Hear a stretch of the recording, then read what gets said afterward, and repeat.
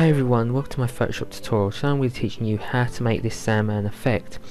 Now, YouTuber asked me to create this effect, Harrison verse 43. Now this effect here, I know what you're thinking, it's probably not all that great because I haven't spent that much time on it, but basically what this is just a stepping stone on showing you on the first steps on creating something just like this, and you can put your own mark on it. So it's kind of just like a stepping stone, and then you create from your own imagination. It's quite a versatile effect, so it's pretty good. Now to create this sort of effect, we're going to need a few bits. So if I just skip over to the websites. Now this website here is a great website. It's called brusheasy.com. I've probably said it in some other tutorials. This one here is the smoke brushes, which we're going to need for the effect, and I'll put the link in the description bar. The next website is this one, Stock Exchange, for free stock images, which I always use. The first one is called Dirt Texture 1, so we're going to need that one, and that's going to be in the description bar.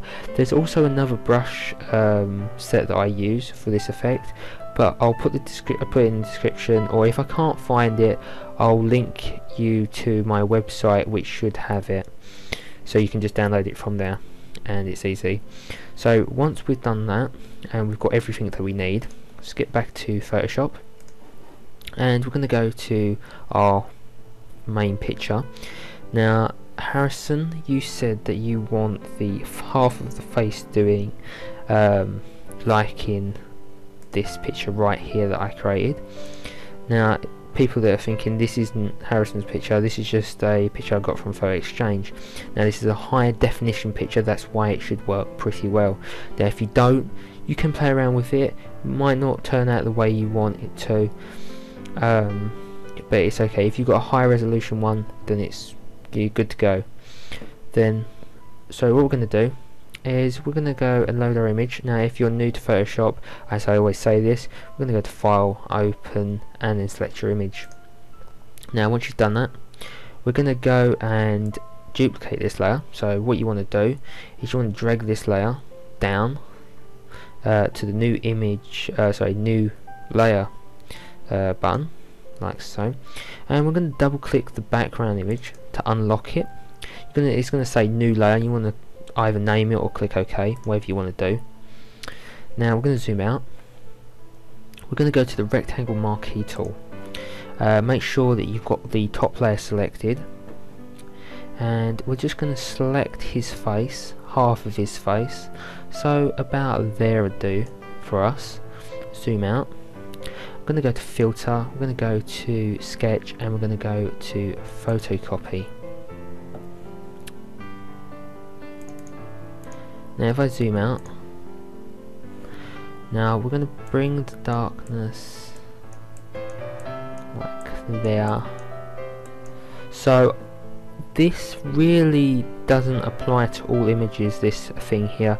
You can follow the numbers that I'm putting in, 24 for detail and 14 for darkness, but it really depends on your image at the time, because it contrasts with mid-tones and stuff like that for the darkness, so it's all different for all different images, so you just need to play around with this bit.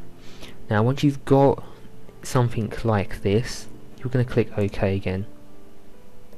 Now from this bit onwards, we're going to press Ctrl and D to deselect that. We're going to go to our eraser tool. You want to make sure that you've got the background layer, which is the layer underneath the one that we're working already, is visible, because we're going to erase the top part of the layer. So let's just erase that.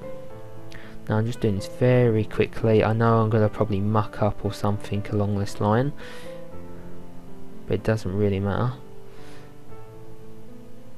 Like that. Get as close as you can. So just there.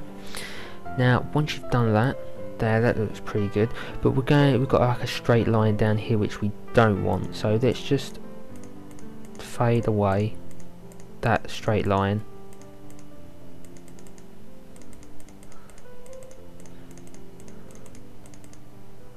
Like that.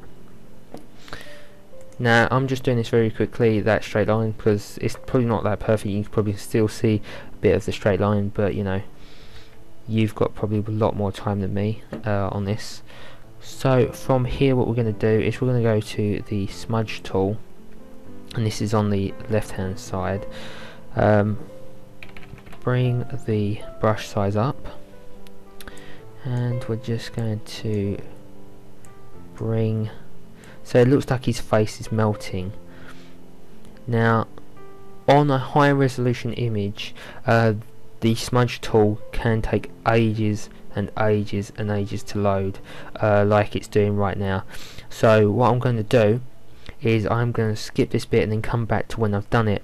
Now don't worry if you think, you know, I'm doing anything else. All you have to do with the Smudge Tool is click the bit that you want and then drag down to smudge it so it looks like his whole face is completely melting, and you'll get the gist of the sort of effect I'm trying to go for when I come back. So I'll see you in a minute.